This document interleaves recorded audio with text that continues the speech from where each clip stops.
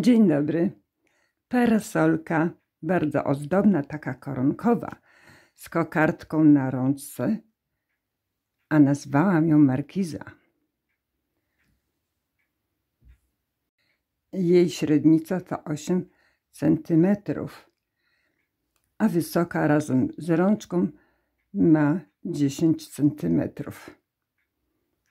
Biała, a tu obrobiłam złotą nitką. Też jest piękna.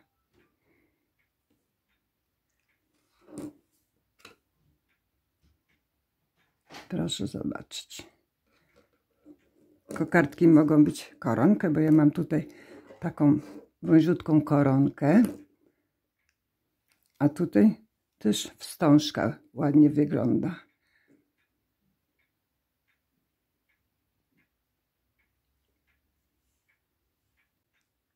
Zaznaczam, że parasolka nie jest moim pomysłem, tylko jej szydełkowy wzór, na który nie wyrażam zgody na nagrywanie filmików i rysowanie schematów. Jest robiona z 9 rzędów. 9 rząd to są tutaj te ząbki. Natomiast rączka to jest z tego sznureczka. On jest dostępny w każdej pasmanterii. Wszystko po kolei będę pokazywała, jak wykonać też tą rączkę.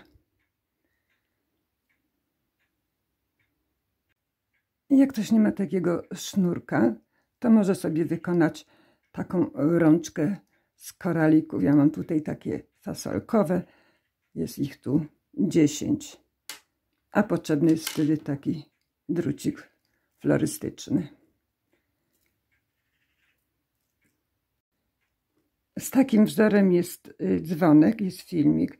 Będzie jeszcze bombka z czubkiem, piękna, okrągła i na akrylu. Pragnę podziękować za subskrypcje, lajki i komentarze. Mają one dla mnie duże znaczenie. Dziękuję bardzo. Robótkę wykonuję z kordonka Muza 10 szydełkiem 1,3 mm.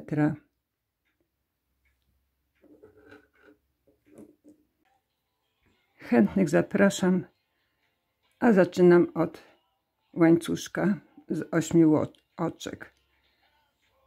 1, 2, 3, 4, 5, 6, 7, 8.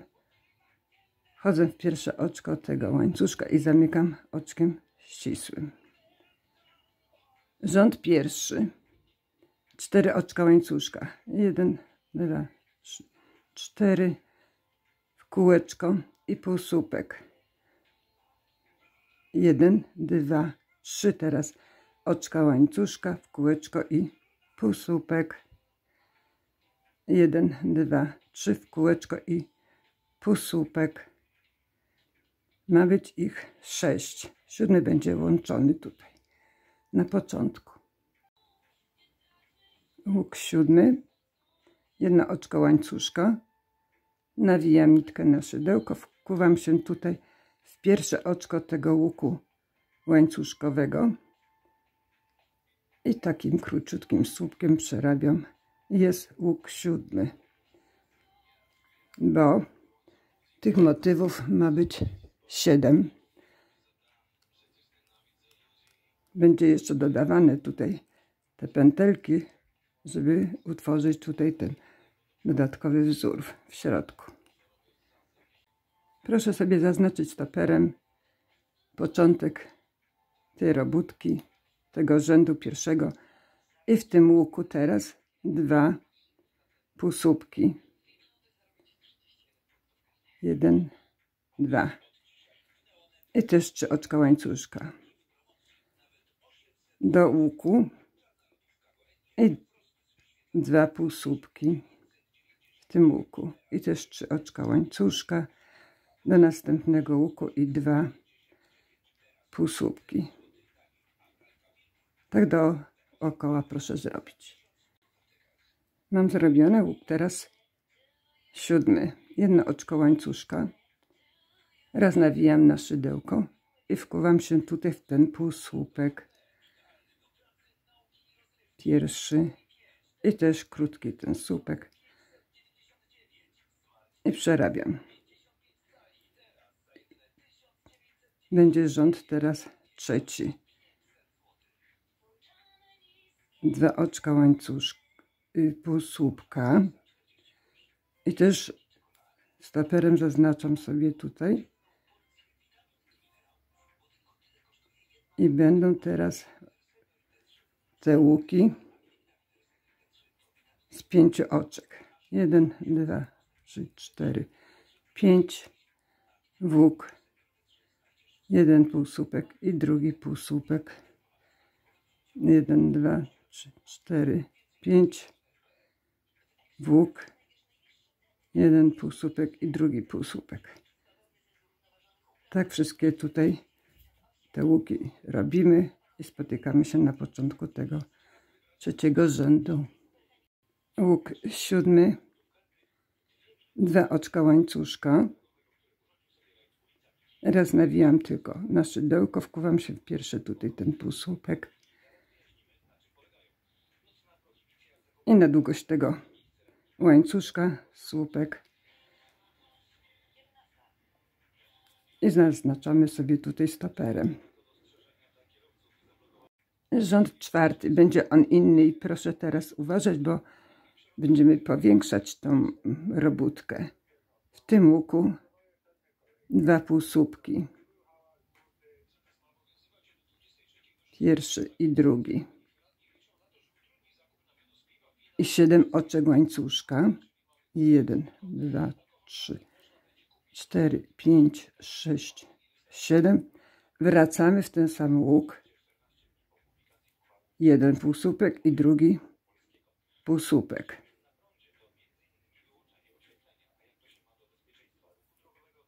I 7 oczek łańcuszka. 2, 3, 4, 6, 7. Do następnego łuku. Jeden półsłupek i drugi półsłupek. I też 7 oczek łańcuszka. 1, 2, 3, 4, 5, 6, 7. Wracamy do tego samego łuku. Jeden półsłupek i drugi półsłupek w tym samym łuku. I 7 oczek łańcuszka. 3, 4, 5, 6, 7. Tak robimy dookoła. Jeden półsłupek, drugi półsłupek, łuk z 7 oczek łańcuszka, 2 półsłupki i wracamy tak dookoła. Robimy ten wzór. I tych łuków ma być teraz 14. Łuk 14.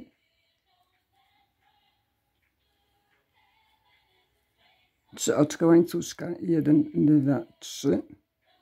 2 razy teraz nawijam nitkę na szydełko i wkuwam się tutaj ten pierwszy półsłupek.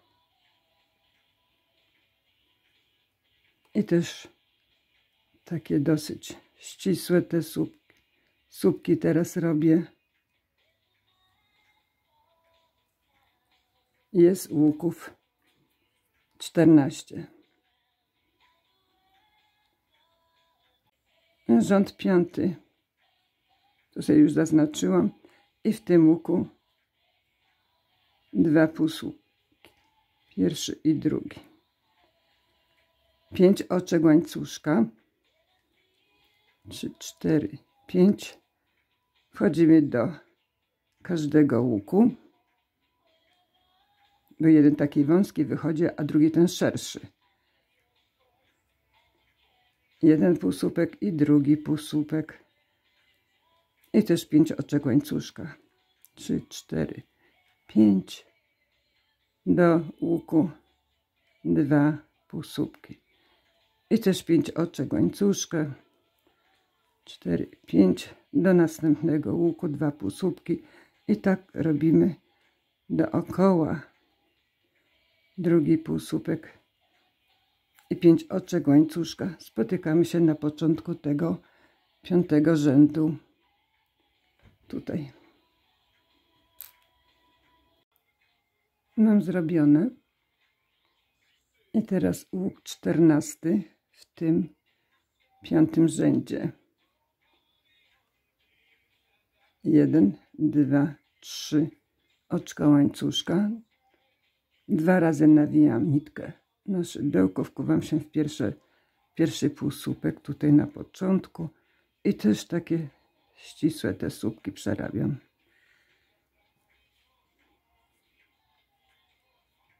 Teraz rząd 6. 1 półsłupek. Jeszcze tu przełożę ten stoper, żebym wiedziała, gdzie początek, gdzie koniec. 1 półsłupek był. I teraz 3 oczka łańcuszka. 1, 2, 3.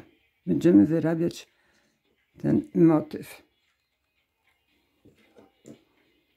3 oczka łańcuszka było.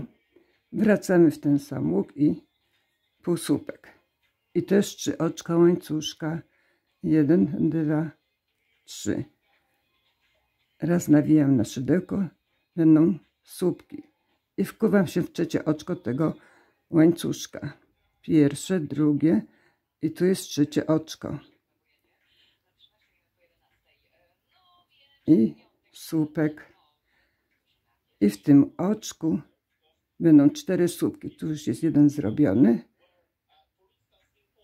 Drugi słupek. 3 słupek w tym samym oczku.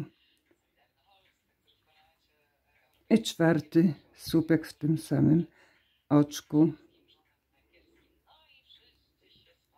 I 3 oczka łańcuszka. 3.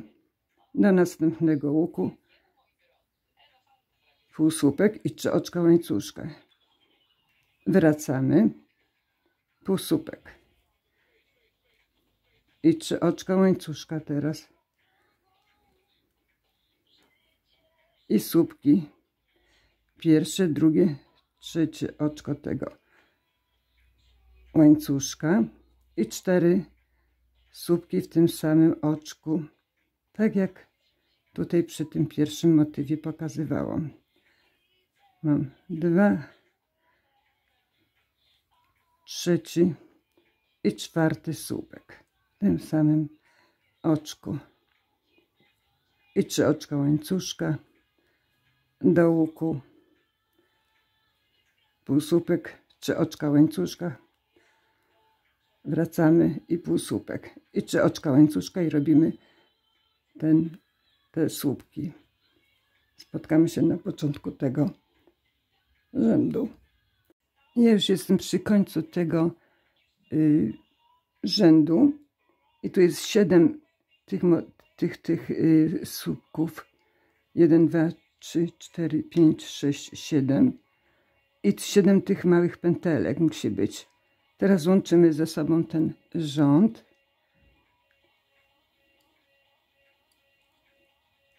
Tu mam ten stoper, mi tutaj przeszkadza. I 3 oczka łańcuszka. 1, 2, 3. Tu był 1 półsłupek. Wkuwam się właśnie w ten półsłupek. I zamykam oczkiem ścisłym. I takim luźnym oczkiem wchodzę do tej małej pętelki i oczko ścisłe. I sobie też zaznaczę tutaj stoperem.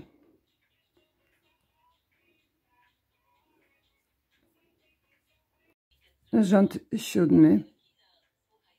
3 oczka łańcuszka. 2, 3. Będą słupki teraz w tym pierwszym oczku słupka. To są 4 tutaj w tym pierwszym. 2 słupki. Pierwszy i drugi. W następnym oczku słupka, w tym drugim słupku, będą 3 słupki podwójne. Pierwszy i drugi, teraz i trzeci w tym samym oczku słupka.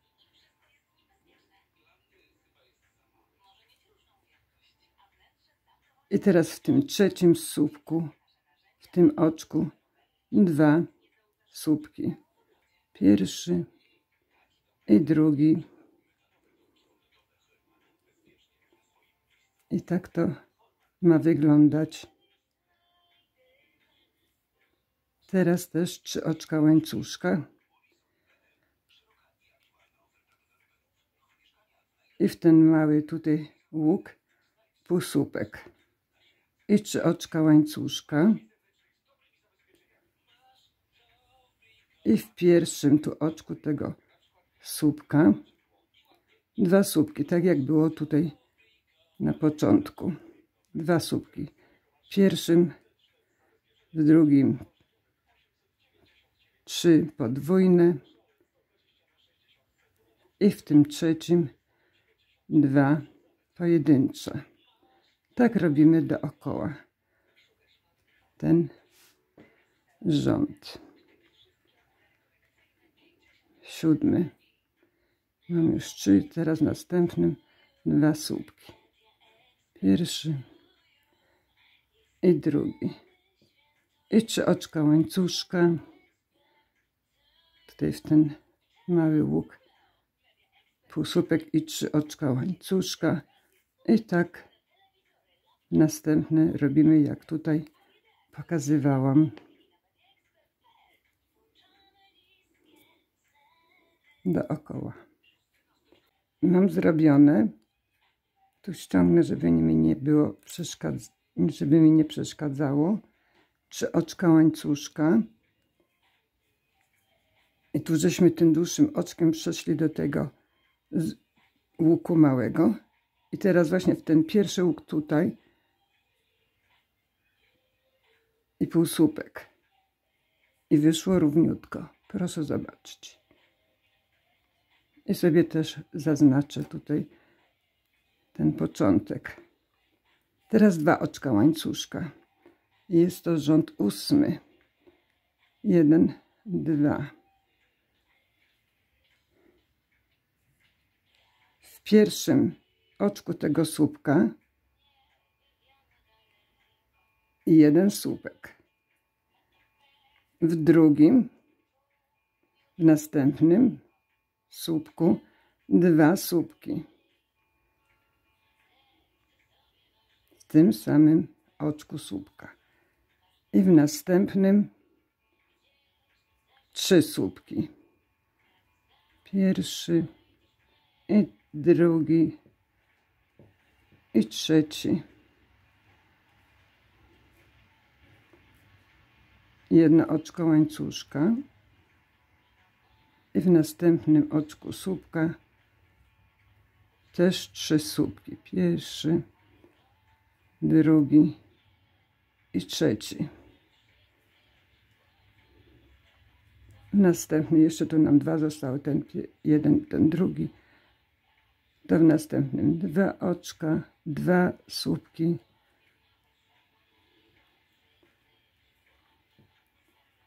I w następnym oczku tego słupka 1 słupek.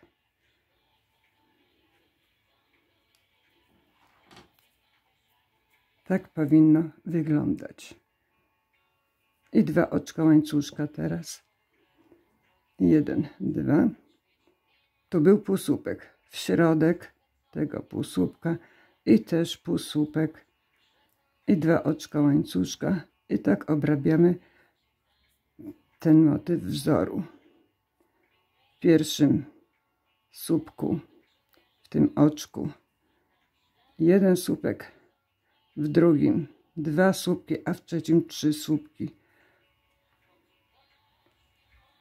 2, w następnym 3 słupki, drugi i trzeci,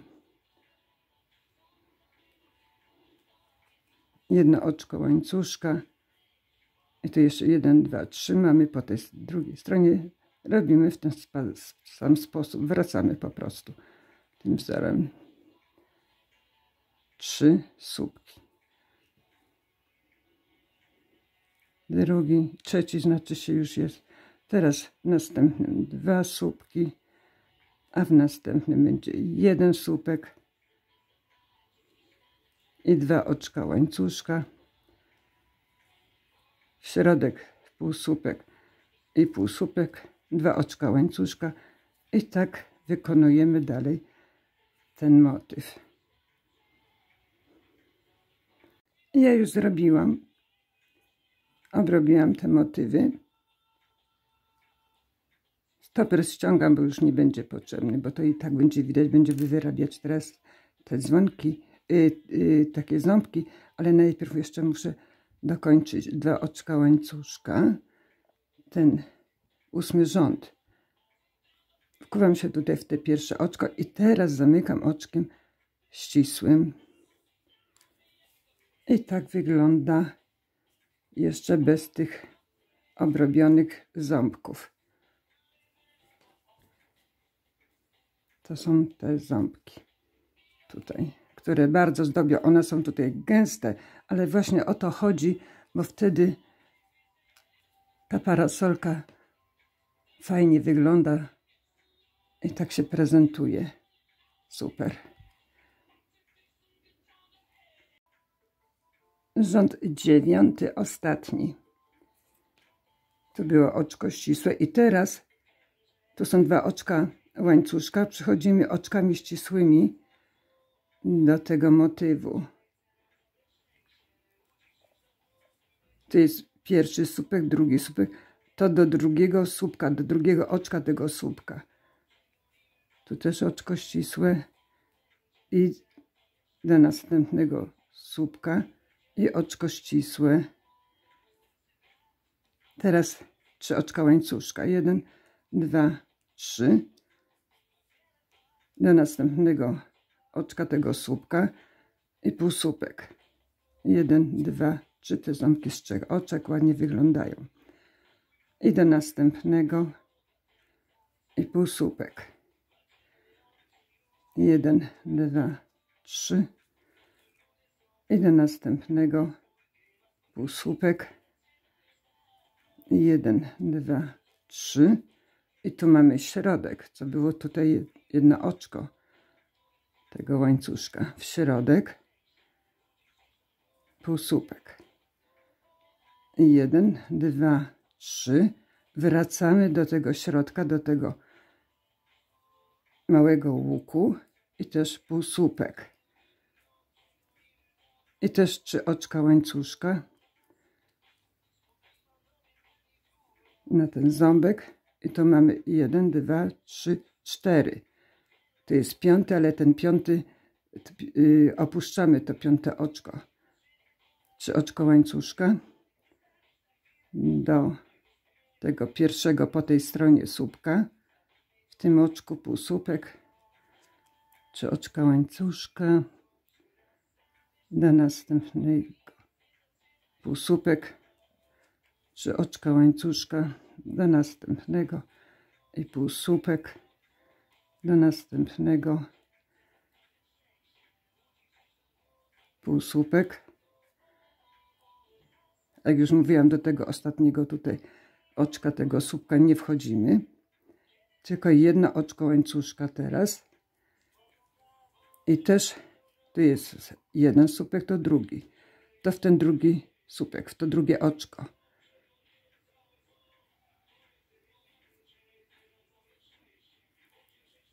I półsłupek.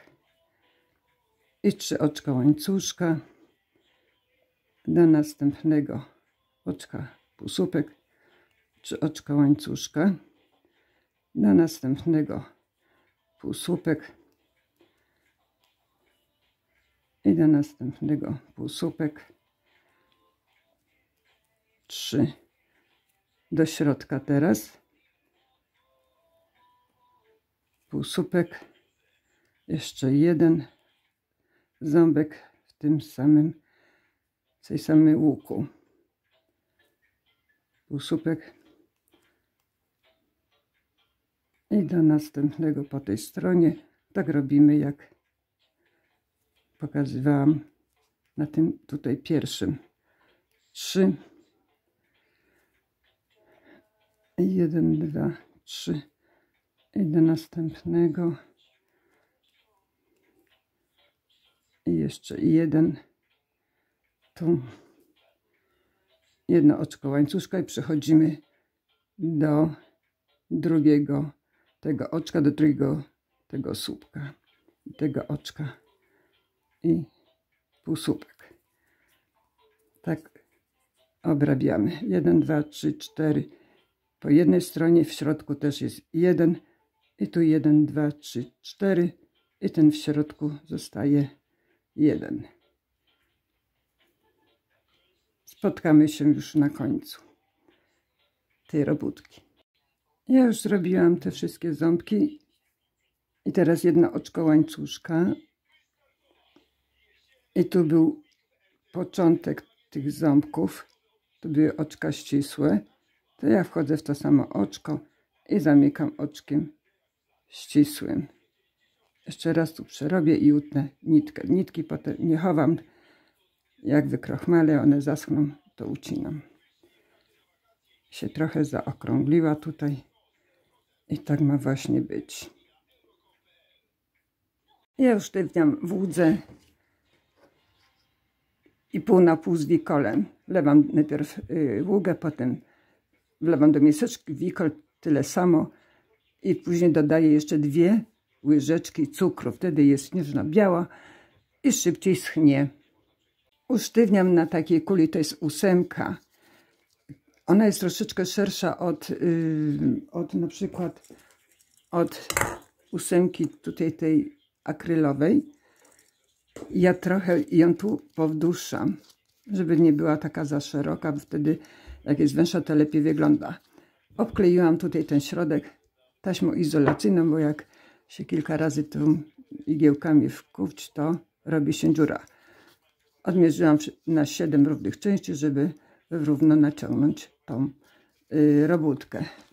To mam już wyschniętą, tak wygląda i fajnie jest, bo można od razu 2 usztywniać na jednym. Na tą kulę styropianową nałożyłam woreczek i tak sobie tutaj pozakręcam. Zagnę tutaj igiełką. Tutaj troszeczkę sterczy, ale to nic. Się nałoży, tu ucinam. Później to tak układam jak tutaj. Można 2 części wyciągnąć przez środek i wtedy tak wygląda. Tutaj fajnie schodzi. Proszę zobaczyć. O. I 2 części naraz. Się sypie, ale się zaraz szczoteczką oczyści te parasolki. Można też usztywniać na takiej kuli tej akrylowej połówce i poprzypinać do styropianu. Pokazuję to na sucho.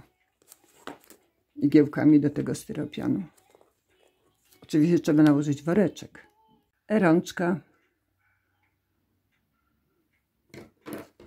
Mam taki drucik zielony, najlepiej biały, jakby był, ale zielony nie przyśwituje też. Ucięłam 13 cm, to zależy jaką długość kto woli tej rączki. Wkładam do środka tego sznurka.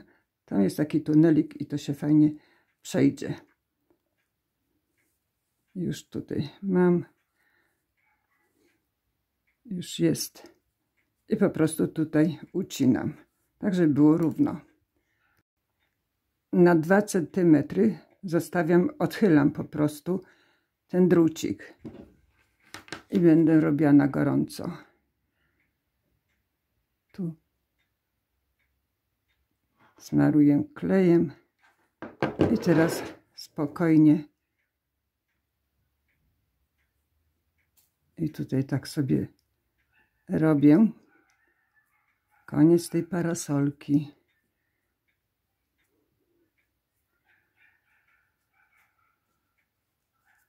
To tu ładnie schodzi, jak się tam zostanie coś na paluchu, to można. Już jest koniec. Tutaj utnę, żeby było tak zgrabniutko. Już jest. Teraz drugi koniec.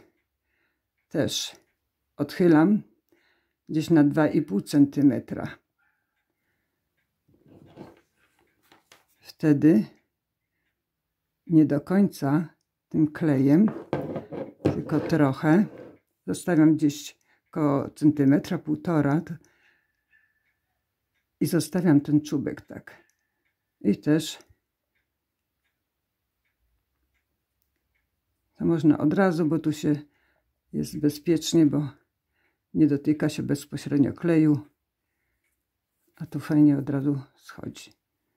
Rączka zrobiona, tylko teraz dokleić do tej parasolki. Wkładam teraz tą rączkę do środka. Tutaj zaginam ten drucik. Nie mam czym, to palcami to zrobię. Robię taki haczyk. Mocno ściskam tutaj, żeby ten haczyk ściągam i zahaczam tutaj. Były tutaj łuki z 3 oczek, ale najpierw muszę tutaj posmarować tym klejem, żeby trzymało. I teraz już jest. Jeszcze tutaj więcej, żeby się nie gibała ta rączka. Trochę przeschnie. To tutaj zagnę jeszcze ten w środku ten drucik. Nie wiem, czy to widać. W ten sposób. Niech trochę przeschnie. W środku jeszcze zagięłam ten drucik, żeby lepiej trzymało. Proszę zobaczyć. Jest dobrze. Jak komuś tam się będzie jeszcze troszeczkę tam to ruszać, to może tutaj sobie jeszcze klejem w środku dołożyć. Zaginamy tutaj tą rączkę. Już jest parasolka gotowa, tylko jeszcze zaczepka. Ona musi mieć tutaj takie dłuższe te widełki, te druciki. Ja troszeczkę zawsze odchylam tutaj tą górę lekko. I wtedy, uwaga, tu były te łuki z 3 oczek. Nie wkładam do środka, bo się już nie da. Tylko tutaj w te łuki. I naprzeciwko też włók. I trzyma. Wcale nie widać tutaj tych drucików. Parasoleczka jest gotowa. Jak ktoś chce, sobie może tutaj wstążeczkę dokleić. Jeszcze pokażę, jak to czepia z koralików. Ucięłam tutaj z tego drucika 32 cm. Jak to chce dłuższą, to może więcej. Nakładam najpierw jeden koralik. Ja tutaj, jak już mówiłam, mam takie fasolkowe. One są takie dekoracyjne. Najpierw jeden, tak na połówce. I tutaj po prostu skręcam i nakładam resztę. Tu mam w sumie 10. Trzyma. Ja to już zrobiłam. I ten jeden drucik przewlekłam tutaj przez jeden ten łuk, co z 3 oczek, i przez drugi, nie przez środek. Mam 2 tutaj po przeciwnej stronie. I teraz będę skręcała. Jeszcze ktoś jak tego, to może sobie tu klejem najwyżej ten koralik przykleić. Skręcam dosyć mocno, żeby to ściągnęło. A potem nadmiar zaginam i nadmiar ucinam. Teraz nie będę pokazywała, tylko pokażę jak zaczepkę. Tak samo jak pokazywałam w tamtym poprzednim, też trochę to rozchylam. Muszą być widełki szersze i też w jeden łuk i po przeciwnej stronie drugi łuk. I one trzymają. Już jest, proszę bardzo, gotowa. Można sobie, żeby tak jedno z drugim było góra. Tu trochę też można sobie też kokardkę dokleić. I też fajnie to by wyglądało. Jak Państwo zrobicie takie parasoleczki z moim wzorem i będziecie pokazywać w internecie, to bardzo proszę o wskazanie autora. Pozdrawiam serdecznie. Do usłyszenia.